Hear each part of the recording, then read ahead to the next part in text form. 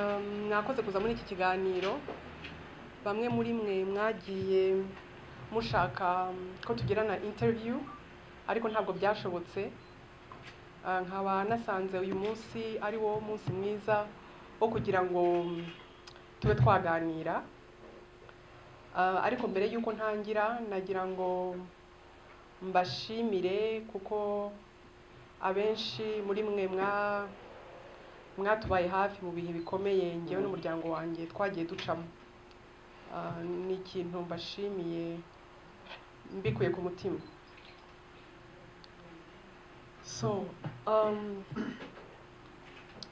Impamvu nabatumiye rero uyu munsi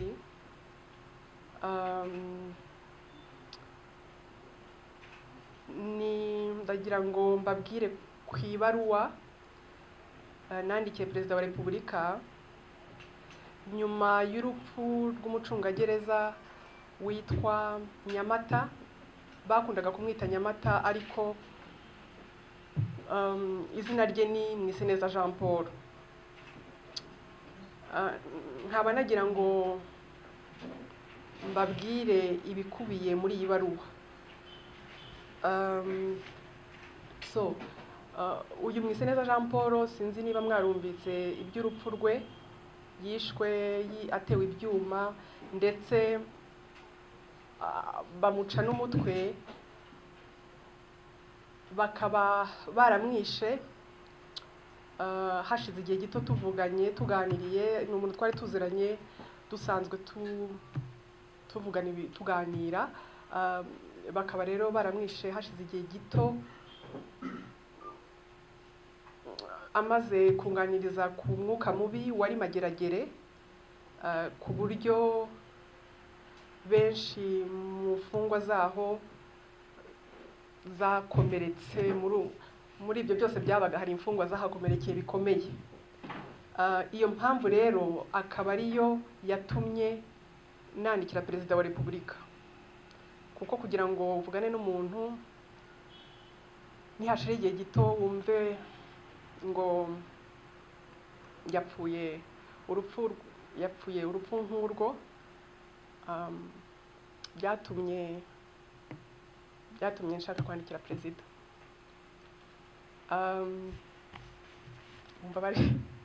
Mumbabarire kuko yari umuntu sinzi ukuntu navuga, nta nubwo wavuga ngo yajyaga mu bintu bya politike, uretse ko no kujya muri politike bitavuze ko umuntu agomba gucibwa umutwe, ariko we noneho yari umuntu gusa yakundaga ukuri. Ibivugo yabivugiragaho ariko nta kuvuga ngo hari ikindi kibyihishe inyuma. Rero akaba ari impamvu nandikiye Perezida wa Repubulika muri iyi baruwa. Rero reka mbabwire ibikubiyemo mu ncamake. Mwiseneza yari umucikacumu wa Jenoside yakorewe Abatutsi, akaba yari yaramaririye, bishe umuryango we wose uretse hasigaye mushiki we. Nawe ubwe yari yuzuye imipanga n'imihoro ahantu hose. Kandi ikibabaje ni uko atari we wa mbere wishwe gutyo rw'agashinyaguro. Hari n'abandi benshi, ariko muri iyi baruwa nibanze ku bacikacumu kubera ko uyu Mwiseneza ni umucikacumu kandi nayanditse mu cyunamo cy'iminsi 100 twibukaga Jenoside yakorewe Abatutsi. Impamvu nahisemo kwandikira Perezida wa Repubulika nuko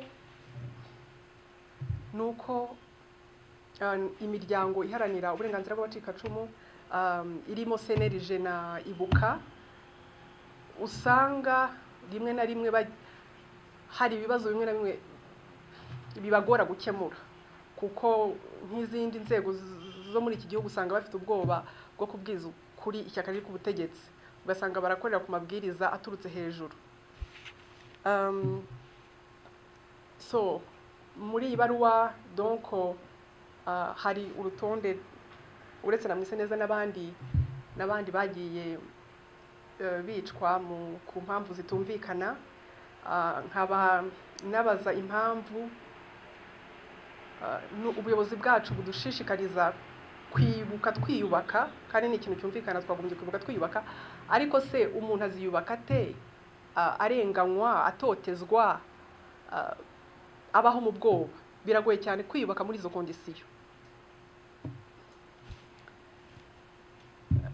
Mu gihe cyo kwibuka n'ibindi bihe dukomeza kuvuga ku bacu baguye muri jenoside yakorewe Abatutsi, kandi birakwiye, tugomba kubibuka tukanabaha icyubahiro bakwiye, ariko ukibaza impamvu aka gaciro duha abazize jenoside nubwo tugomba kukabaha tutagaha abayirokotse cyangwa abandi banyarwanda muri rusange. Ukibaza niba tuzakomeza kuvuga abapfuye tudashobora no kuvugira abakiriho.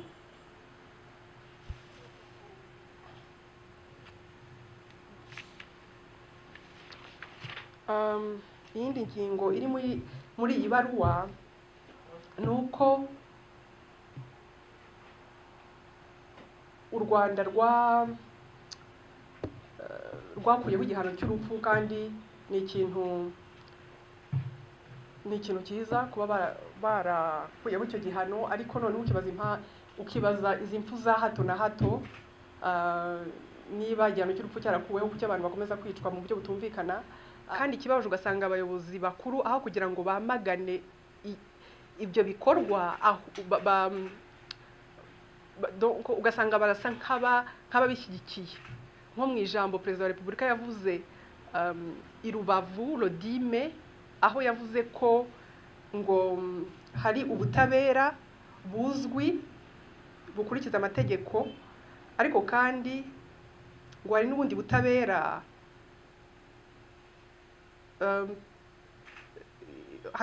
buri ku ruhande buhariwe abantu bamwe na bamwe, mu gihe hari ubutabera bubiri. Rero ugasanga ari ikibazo, kuko niba Perezida wa Repubulika avuze aya magambo asa nk'ashyigikiye ibi bikorwa, n'abandi bayobozi bamuri munsi usanga nabo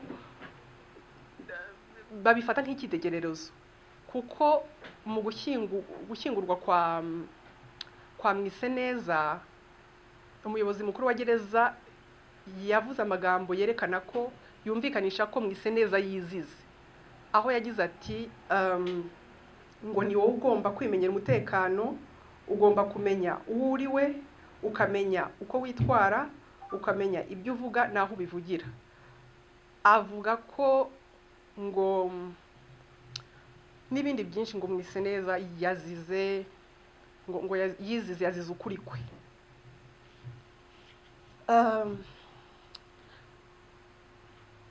Ngo nyumve neza, ikindi kintu nashyize muri iyi baruwa nuko hari ikintu twese tugomba kwirinda no kwamagana, gupfobya no guhakana jenoside yakorewe Abatutsi. Urwandiko nandikiye Perezida wa Repubulika, nahise ntekereza ibintu byinshi, ariko nagira ngo wenda tukubaze mbere y'ubuzima wari wanyuzemo bugoranye nk'uko watangiye bivuga, iyi nyandiko urumva ahita gutera ubwoba ko wenda yakongera kugeza ibibazo nk'ibyo waba urimo? Reka mbanze musubize wenda. Mvugishije ukuri, nta bwoba binteye, kubera ko ibyo mvuga ni ukuri, kandi n'aba ngabo bose mubona kuri iyi lisite nabo bari abantu, kandi baca umugani mu Kinyarwanda ngo wima amaraso igihugu imbwa zikayanywera ubusa. Hari uwundi wari ubajije? Murakoze, yitwa Cyprien, nandikira Igihe.com. Okay, muretse gato Cyprien. Mwagiye mugaragaza, murasa naho umuntu abisesenguye yasa naho hari uruhande runaka murimo gutunga urutoki rwaba rwica cyangwa rwaba runyereza aba bantu. kandi nyamara ugiye kureba ribu cyangwa na polisi bakunze kugaragaza yuko bari mu iperereza ndetse kuri bamwe nta nubwo birarangira cyangwa ntihatangajwe uko bimeze. Ese iki kintu gisa no kugaragaza yuko hari uruhande mutunga urutoki murabihuza mute n'impfu z'aba bantu? Hanyuma ugiye kureba nanone ku rundi ruhande cyangwa dukomeje kuri icyo kibazo, ntabwo byaba ari nko gusa naho muhinyuza izindi nzego zifite ububasha zirimo kubikoraho mugasa naho mwafashe pozisiyo murakoze? Niho bishwe muri 1998 ukibaza niba kuva 1998 kugeza ubu iryo perereza ritarangira ni perereza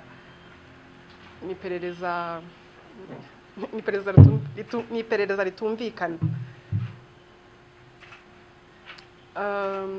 Ikindi nuko reka mvuge par exemple nko kuri Muyenzi Tadeyo amaze imyaka 2 irenga yaraburiwe irengero, ari umuryango we ari nanjye ubwanjye.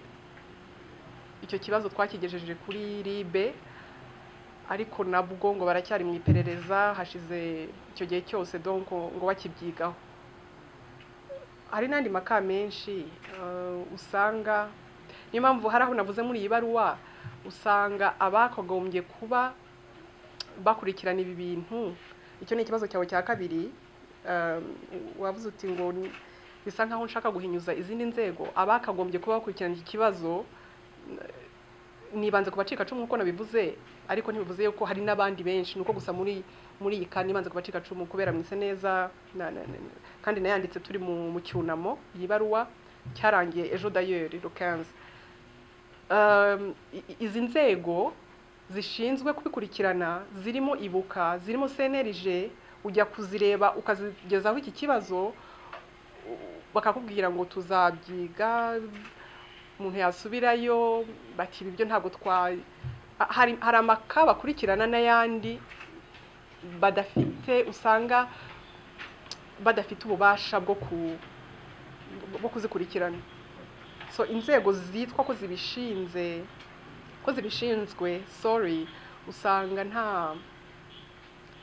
usanga hari aho batagera, hari aho baba limite.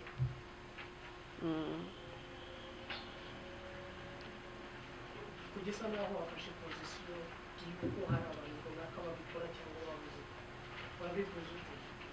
Hari abantu wasubiramo ikibazo ntabwo numvise neza. Kugisa naho hari pozisiyo usa naho wafashe y'uko hari abantu runaka baba, ndavuga nti mu ibaruwa usesenguye neza biragaragara yuko usa n'umuntu wafashe pozisiyo runaka y'abantu utunga urutoki baba bakora aya mahano urimo kuvuga muri iyi baruwa. Urabihuza ute n'ibyo ngibyo wanditse kuba ari pozisiyo wafashe urimo urabihuza ute? Ntabwo ari uko ngo ni pozisiyo nafashe, namwe mwese sinjye gusa, hari ukuntu umuntu abazi ibintu, wenda diferanse yanjye hano n'abandi nuko njye wenda mbivugiye ku mugaragaro, ariko n'abandi benshi barabizi. So ntabwo ari uko ngo ni pozisiyo nafashe, ahubwo niko ibintu bimeze. Yego. Nitwa Michael Zonimana, umwanditsi wa Express News. Muri note ku paji ya kabiri ku gika cya kabiri. Ufite Ikinyarwanda cyangwa icyo? Ku gika cya kabiri aho mugaragaza yuko never again cyarimo gusatangaza abanyamahanga. Bigaragara yuko iyo usomye ukabasesengura bisa nkaho ibiri ku bimeze nk'ibyambere.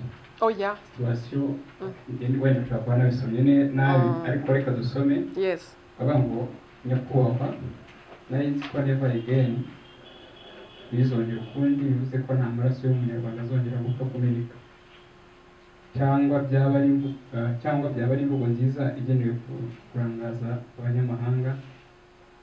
Hano kubaza barabajije kuko bigaragara ubuzima bw'abanyarwanda nta gaciro bufite. Ndagira ngo mubidusobanure neza, ntabwo numvise bimeze nkaho mugaragaza ko muri kino gihe bimeze nk'uko byari bimeze mbere. oya ntabwo ari cyo nashatse kuvuga. Ntabwo jenoside yakorewe abatutsi wayigereranya n'ikintu icyo ari cyo cyose. Nibwo bwicanyi kuri iyi si bwabaye. Mfite umuntu w'inshuti bigeze kuvuga ngo isi ishobora no kurangira nta bundi bwicanyi nka buriya bwongeye kuba. So no, ntabwo nashatse kubihuza. Ahubwo navuze ko never again, njye uko mbyumva never again ntibizongere ukundi, byagombye kuvuga ko nta maraso y'umunyarwanda azongera gupfa kumeneka. Ntabwo bivuze yuko ibiba uyu munsi ngo bimeze nk'ibyabaye muri 1994. No, gusa ntabwo abantu bakagombye gukomeza, ntabwo abantu bagombye gupfa. Ntabwo bakagombye gupfa. Amaraso y'umunyarwanda ntabwo yakagombye kumeneka, gupfa kumeneka, kuko amenetse arahagije. Iyo umuntu abyumvise gutyo, iyo jenoside uko tuyizi ni yabayeho bashyigiwe na leta, igice kimwe cyica abandi banyarwanda. Niyo mpamvu ndi kwibaza aho bihurira n'iyi statement. Ngo jenoside yarabaye, igice kimwe cyica abandi banyarwanda. Yes. Noneho ikibazo cyawe kikaba ikihe? Aho bihurira n'iyi statement.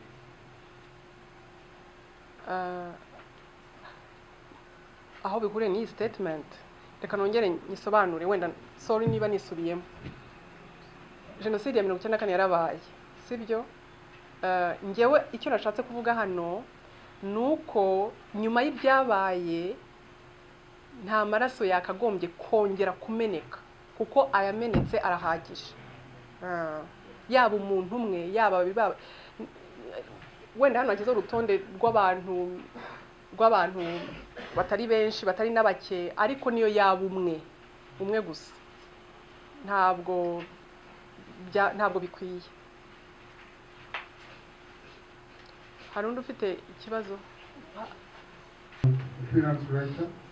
I would like to have a summary of this letter in English, and then you could tell us if you verified these cases you mentioned in the letter, the names, with authorities, to cross-check with the official versions, because as we know, some of the individuals I've seen, like the Shagas, the policeman, there's a version we have. So have you cross-checked with authorities to try and confirm the allegations you make in this letter are different from the official version? Yes, I did cross-check, and sometimes if you look at these cases, there's a version that is given by the police, but then there's another version. So I try to find out the real version.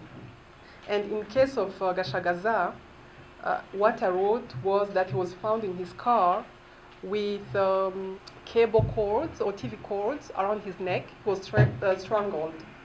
And but that has also been, in this case, it has also been the police version, that he was found in his car, strangled. Some cases here, you have the police version and then you have another version. But in the case of Gashagaza,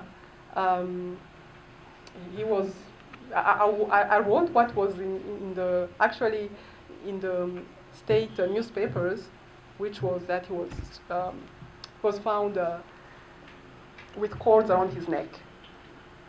Did I answer your question, or? Yes, but what evidence are you based involved to confirm these cases you mentioned? Did you do some research? You have wanted reports.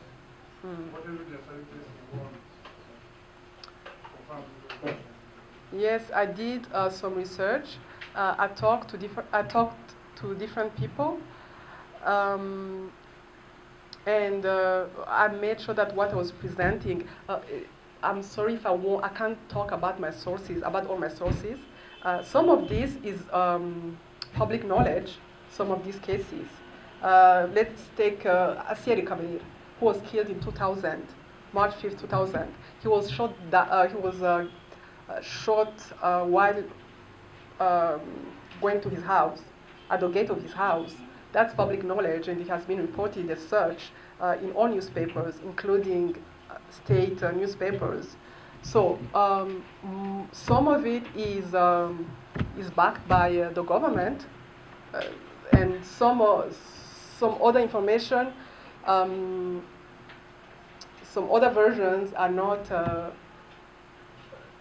They're not the versions given by the state.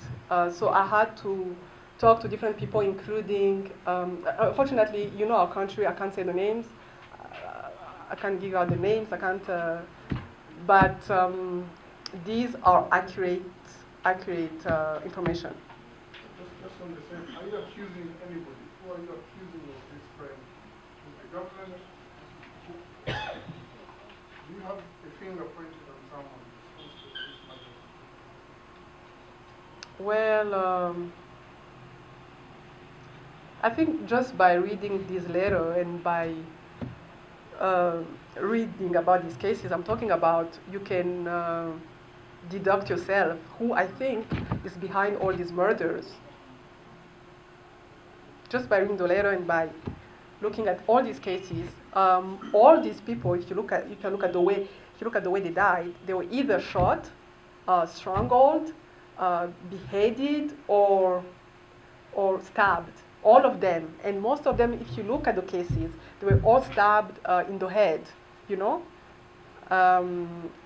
and others, few of them were kidnapped. Some were kidnapped from Uganda, others were kidnapped from Burundi. So they seem to have died in the same way. So it looks like it's the same people doing it. And the fact that this problem has been, I'm not the first person talking about this, like I said. People have written to the president before about such cases, but nothing has been done about it. The difference between this letter and their letters, I have some here, is their letters were private. This one is open. nari mfite ibibazo bitatu ariko bibiri Kagire yabibajije no bw'icyongereza cyane ari bikeneye numvamo duke duke. Icya mbere kwa kubaza iyi raporo mwasohoye urutonde rw'abantu bishwe, nashaka kubabaza niba ari research mwakoze cyangwa se niba ari raporo za leta mwifashishije, ariko nabishemo subiza Kagire mu people knowledge. Oh yeah, ntabwo aricyo nashatse kuvuga. Sorry, maybe I didn't express myself right. Okay. Ngira ngo menye bari research mwakoze cyangwa mwifashishije iki, niba ari maraporo musubize neza muri Rwanda. Hanyuma ikindi nashaka kubaza ubu bwicanyi bwakorewe aba bantu nyine ubwicanyi bubi ntabwo ari bwiza bwakorewe urutonde mwasohoye murabwatirwa kuri akesezatiwe ni Kagame cyangwa ni FPR Inkotanyi. Aho mudusobanurire neza nyine mu buryo buziguye nta kwicisha hirya no hino. Hanyuma ikindi cya gatatu urutonde mwasohoye rw'abantu bapfuye n'ababuri birengeye ku nyanja. Dukurikije ibyo twumva, nabona imibare ari mike cyane. Noneho nkibaza mfite mwamufashe initiative yo kubikora, Human Rights Watch yarabikoze yerekana n'amafoto, igenda yerekana n'uburyo bishwiye n'inzira byagiye binyuramo, ariko barabahambirije ntibaraye ku butaka bw'u Rwanda bahise babasezerera ako kanya. None mwebwe mwishingikirije kuki mujya gusohora? Hanyuma se nyuma y'ibi ni iki kizakurikiraho? Isi ubundi ibi musohoye uru rutonde ngiye sindi kumva n'icyo bije kumara. Ntabwo ndi gusobanukirwa neza, udusobanura icyo bizamara, kuko sinumva iryo jwi ryanyu aho rizagera kugira ngo bigire umumaro bitewe n'abakoze ubu bwicanyi numara kumbwira bari murakoze. So ndimo nsubiza Kagire, navuze ngo public knowledge, maybe ntabwo ni exprime neza bihagije. When I say iyo mvuze public knowledge, nashatse kuvuga yuko nko mu maka yarimo mbaza nk'abagashagazabo. Public knowledge and meant ntabwo ari ibiganiro by'abantu, ni ibintu byasohotse mu binyamakuru bizwi, nk'akaya gashagaza no mu gihe irimo dayeri ko bamusanze yanizwe n'imigozi. That's what I meant by public knowledge. Sorry, I did not express myself right. Donc bimwe ni ibintu umuntu biri mu binyamakuru yino mu gihugu cyacu, nk'ika ya Rwabukamba aho mvuga ko hari bamwishe hashize igihe gito atanze interview, ni iyo interview narayisomye. Ku yandi maka hari abantu babizi neza navuga bari hafi y'aba bantu bihagije, bari babazi bihagije ku buryo bamenye ibyabaye. Ikindi wambajije ngo yes, no muri iyi raporo no muri aba bantu ndabivuga, mvuga yuko kompare y'abamaze kwicwa aba ni bake cyane. Niyo mpamvu hamwe nk'abanyamakuru donc ntabwo ari njyenyine, ntabwo ariko urebye ntabwo ariko kazi kanjye. Impamvu nabikozeho nuko munyumve neza, nuko usanga bitavugwa, nta muntu ubivuga kandi bihari. Nkaba mvuga nti nk'itangazamakuru nibyo ryagombye gucukumbura ayo makuru, gukomeza kumenya iby'aba bantu. Agnes, uranyumvise ko nawe wafatira aha nk'umunyamakuru ukongeramo abandi kuko nawe urabazi sisiri. Kuko nkuko yavuze Human Rights Watch koko yabikozeho igira ikibazo, ariko ntabwo seba parce que umuntu agize ikibazo yakoze ku kintu ko tugomba guhagarikiraho. Urakomeza nawe ugakora ibyo ushoboye, byakwanga ntihasabura abandi bazakomeza, ariko ntabwo uhagarikiraho ngo kuko ngo abandi babapakije bakava mu gihugu.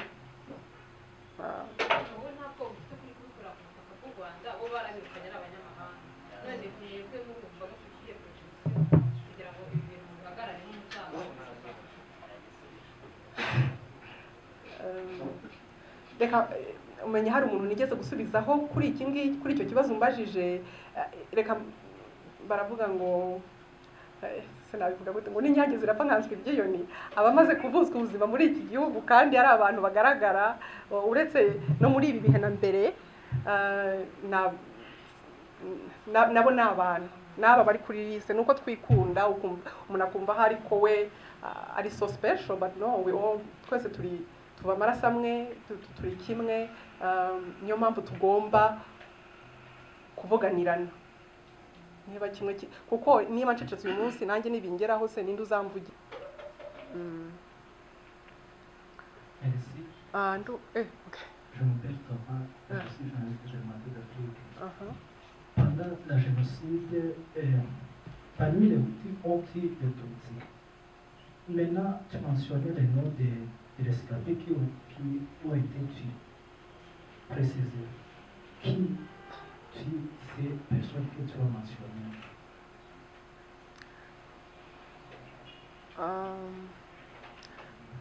Je crois que j'ai déjà répondu à cette question.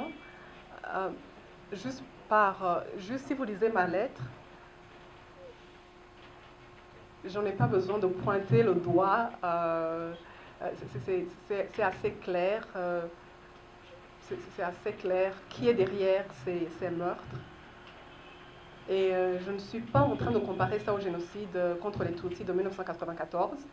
Non, je ne suis pas du tout en train de comparer. Je parle juste du fait que c'est très très dommage qu'après ce qui est arrivé au Rwanda, après le fait que le peu de gens qui ont survécu le génocide contre les Tutsis en 1994, c'est une abomination de tuer, c'est une abomination de tuer les survivants. Et c'est pas seulement les survivants, je me suis focalisée sur les survivants, mais il y a aussi d'autres Rwandais, qui perdent la vie dans des circonstances assez troublantes. Mais je me suis focalisée sur les rescapés parce que Miseneza a été un rescapé. Et puis j'ai écrit la lettre, comme je l'ai dit, pendant les 100 jours de deuil, de commémoration. Donc pour répondre à ta question, je ne suis pas du tout en train de comparer ce qui arrive maintenant au génocide des Tutsis de 1994. Je parle juste du fait que c'est très dommage, je me répète, désolée, c'est très dommage que... c'est très dommage de survivre à quelque chose d'aussi affreux comme le génocide et puis de mourir après par balle ou par strangulation ou par... ouais, c'est dommage. Enfin, c'est plus que dommage, dommage n'est pas le mot exact, mais je pense que tu me comprends.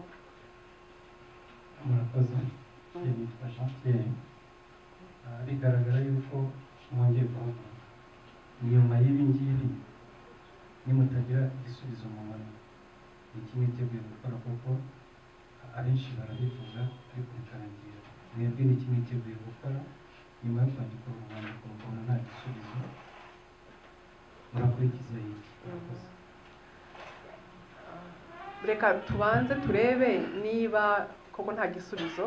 Sinshaka ntabwo nshaka kuvuga ko kuko nta kizavamo, reka turebe, duhe inzego za leta zirimo na perezidansi igihe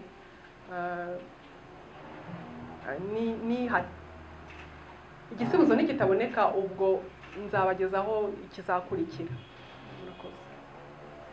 Akoze yitwaje aho umunyantwari ndera the profile dukora W Diane umunyapolitiki utavuga rumwe mu butegetsi, hanyuma ukagaragaza ko tugarutse kuri uriya mucungagereza abariwe twibandaho cyane, uragaragaza ko mwari muziranye yo gufungurwa mugakunda no kuvugana cyane, kanongera ugatunga urutoki ko utegetse buriya bushobora kuba aribwo bwamwivuganye.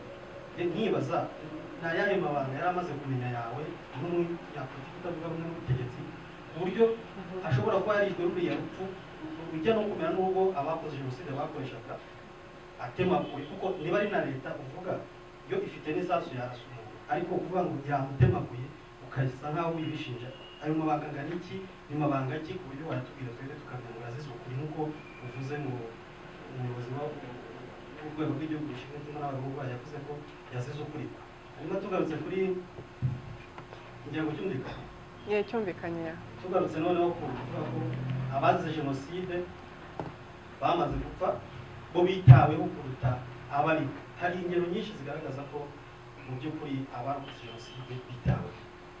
Akizi kese z'imfu z'abarokotse jenoside zimwe mu maso ukahita ugaragaza nanone ukajeneraliza ukavuga ko batitaweho namba ugereranyije n'abazize jenoside. Ibi ngibi ntibyabyara icyaha cyo gupfobya jenoside muri make. Urakoze kumbaza iki kibazo cya mbere. Wenda ntabwo nagisobanuye kuko bihagije umbaza amabanga wenda nari mfitanye na Nyamata na Mwiseneza. Igitangaje ikinababaje ni uko ntayo, niyo mpamvu urupfu rwe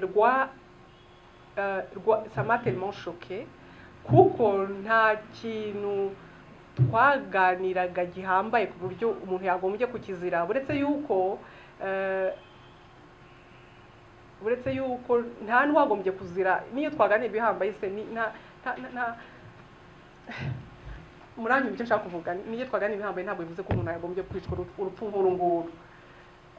Ariko noneho we no pas du tout, nta kintu, kandi ibintu bijya bivugiragaho ntugire ngo ni wa wundi wo guhishahisha ibintu, nta kintu gihambaye twigeze tuganira. Niyo mpamvu bitumvikana ukuntu umuntu yakwicwa uru rupfu noneho mu gushyingura mu kumukingura bakavuga ngo yizize ngo yagogombye kumenya ibyo avuga n'aho abivugira n'ibindi kandi ni nacyo kibazo urebye kiri mu gihugu cyacu, aho umuntu apfa, aho umuntu yicwa, tugenda tugira iyo reflex yo kuvuga ngo azize iki, yakoze iki. Ese ni iki umuntu yakora cyatuma yicwa ubundi? Inkiko se zimaze iki? Kuko usanga izo reaction tugira ari nazo zituma umuntu yumva ngo wenda uriya koko ngo yazize ko wenda yaraziranye na Diane cyangwa n'undi muntu cyangwa baganiraga. Ariko hari abandi benshi hano bo bazize iki? Nta excuse ihari yo kwica umuntu. Ntabwo mu gihe utamukize kuri iyi si nta n'uburenganzira ufite bwo kwimukuraho. Ikindi kibazo cyawe urambaje niba ntari gupfobya jenoside yakorewe Abatutsi, kuko navuze ko ngo abacikacumu batitaweho ugereranyije n'abapfuye. Uko context nabivuzemo, hari naho nabipresheje, aho navuze nti guhakana cyangwa gupfobya jenoside yakorewe Abatutsi ni ibintu tugomba kwamagana no kwirinda, kandi reka mbabwire ni ikintu kubyumva mu mvugo no mu nyandiko ni ikintu gikomeretsa umutima umuntu uwo ari we wese uzi ibyabaye muri iki gihugu. Ariko none se tushyize mu gaciro, gupfobya kurenze kwica umucikacumu ni uku dukoresheje dukize muri logique. Ndumva nta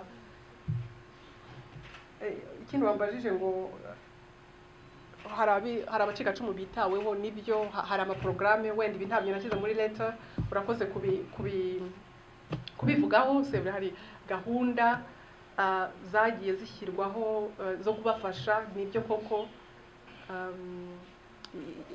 zirahari izo gahunda. Ariko nashyizemo na nk'uyu mudamu Serafina wari ukuriye Agahozo, iri association des veuves du génocide contre les Tutsis, nawe wishwe dans les années 2000, namushyizemo wenda ibyo ntabwo nigeze mbishyira muri iyi baruwa, ntabwo nagiye mu bintu byinshi cyane. Ariko yes, nubwo hari izo porogaramu zose, ni nk'ibyo navuze nti eske guhagarika jenoside biha umuntu uburenganzira bwo gushyira iterabwoba ku Banyarwanda? None se niba hari porogaramu kuko zifasha abo bacikacumu, biha uburenganzira abo babafasha gusubira inyuma noneho bakagenda bagahohotera abandi? Ndumva ari uko nagusubiza. Murakoze, nitwa Theogene Nkwereke Ukwezi. Nkurikije abantu bagiye kuvugaho, bigaragara ko utizeye inzego zanzwe. Tujya mu manza nyinshi mu nkiko zitandukanye, kugera kuva mu rukiko rw'ibanze kugera mu rukiko rw'ikirenga, aho ukurikirana ibyaha by'ubwicanyi. U Rwanda ntabwo ari igihugu cyonyine kibamo ubwicanyi, kandi ntabwo ibihugu byose biba mu bwicanyi bivuga ko biba byakozwe na leta cyangwa se bishyigikiwe na leta. Ndetse nko muri Afurika nk'igihugu tuzi kibamo ubwicanyi cyane nka South Africa, nta kibazo cya jenoside cyabayemo. Hari ibibazo no mu bantu bavuze, ese wizeye neza ko wakoze ubushakashatsi ureba ko nta bahamwe n'ibyaha byo kwica abo bantu, ntabo inzego z'ubugenzacyaha zashyikirije ubutabera nabo ugakora akazi kabwo, hakaba hari n'abantu bafungiwe icyaha cyo kwica abo bantu?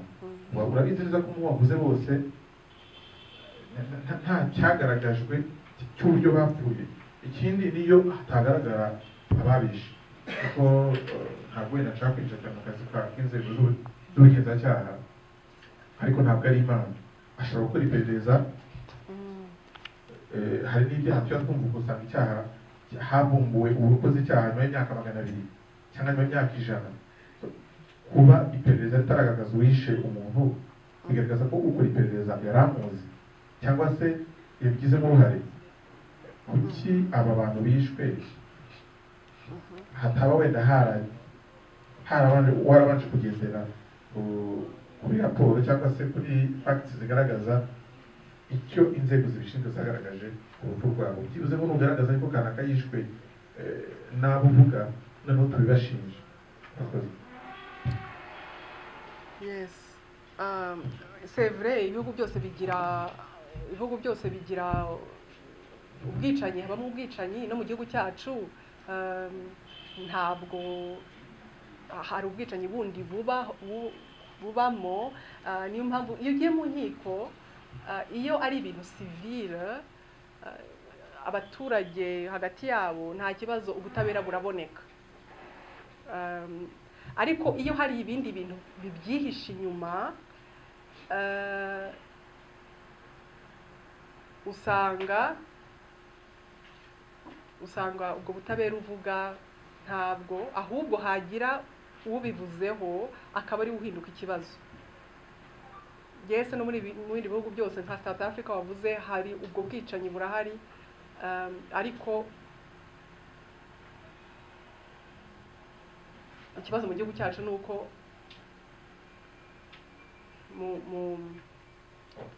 hari abicwa bakicwa mu buryo butumvikana, nako bwumvikana nuko tutaba dushaka kwerura, maze abitwa ko bakagombye guperereza ngo bamenye bahane ababikoze, ugasanga nabo barifashe ku mpamvu bo ubwabo bazi.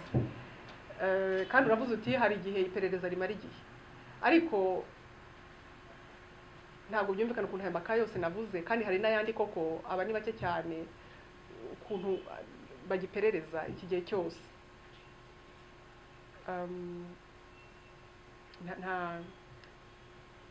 Ntabwo hari n'igihe yego bavuga ngo babonye umuntu wabikoze, ariko ugasanga ari nk'ikinamico, bashaka gusa nko kwikiza public. Ndumva ari icyo nagusubiza. Okay, ndumva twarangije. Hari undi ufite ikibazo?